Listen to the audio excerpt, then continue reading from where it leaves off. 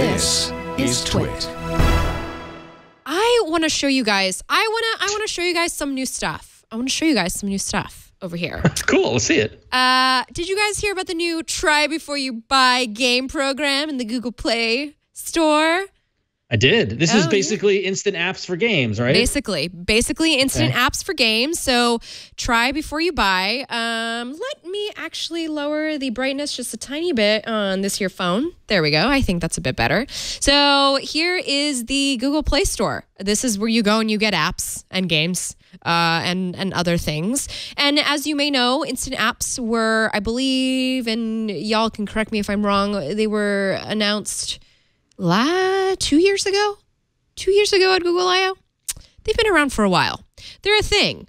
So the concept behind them is that they load in here instead of you having to download an entire app packet, unpacking it on your little hard drive in here, because it's not a hard drive, little storage in here, and then launching it. So you're basically just emulating it. And if you go to the Play Store right now and you scroll down to instant gameplay, try now, install later, you will see a nice little thread of games that you can try now before you install. And let's see, some of the titles that we have, of course, are Words with Friends, Bubble Witch, Final Fantasy 15, I want to say that is. That's what XV is. I think that we should try Solitaire, though, before we install it. So we would hit the Try Now button on the app page, and it would load a bit for me. So there we go. There's Solitaire. And so I can just play it as I need. Look, and ads and everything right there for me. I'm not sure if there is a timeout on this, but yeah, like how much can you use it? Like, right? Yeah. I have not established yet. Although it is apparently #1 trending card game. Good for you, Solitaire, from Zynga. If you want to try that, I mean, go ahead and see. Again, I don't know how long it's going to last you to be able to try these games, but it's just nice to know that there's 6 of them right now that you can. So here's a question. Instant apps was supposed to be like a game changer, right? Yes. It has not affected my life one bit. I imagine it's because it's not really being implemented. Right? I don't know. Cody, am I right about that? It's a piece of code that you drop in as a developer, right? And then it just kind of does the magic from there. It's one of those things that, for lack of a better way to say it, it's a combination of problems with discovery, and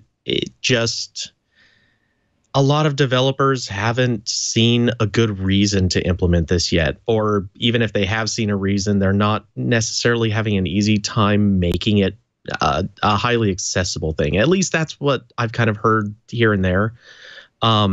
It's a great idea, but I think just too many people don't know it's a thing that they can do. Yeah, it's really true. And so, but now I wonder if apps don't really lend themselves to this kind of thing where games, the less time it takes to download and install that game and see whether you like it or not. Like I have started to say install a game and then see how long it takes to download and cancel it and move on. So I could see this as being a super game changer for games. Yeah. Game changer. Get it? But I'm thinking about like the Yelp app, which I just, absolutely do not like having installed on my phone, but kind of need it sometimes so I can figure out what people are saying about where I'm about to eat. Right.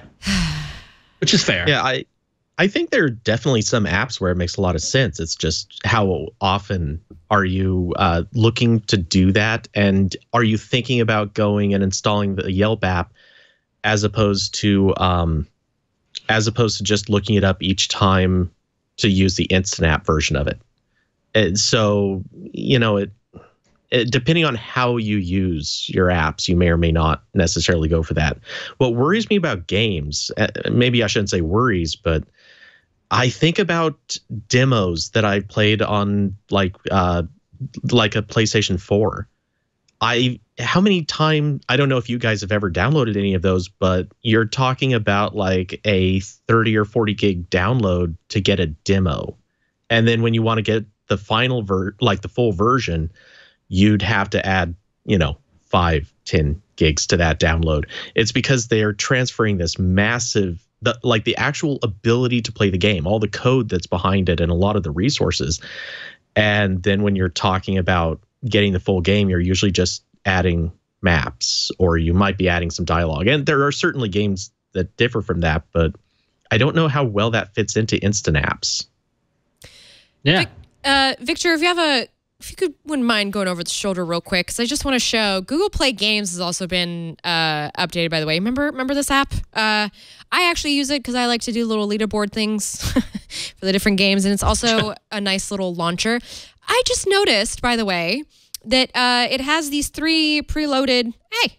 Has these three preloaded games. It's a built-in Google game. You can play Pac-Man, Cricket, or Solitaire. And then if you tap over to the arcade portion, you will be able to watch little trailers for games that you might be interested in playing. And then underneath you would have the instant gameplay. So I see an interesting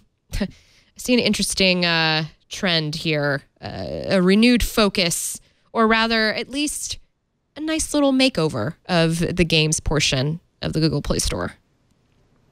Yeah, I think games developers must be all over this. I got to see this as a huge it opportunity was announced, in tandem with GDC this week, which is taking place. Right, which makes sense. Yeah. San Francisco this week. So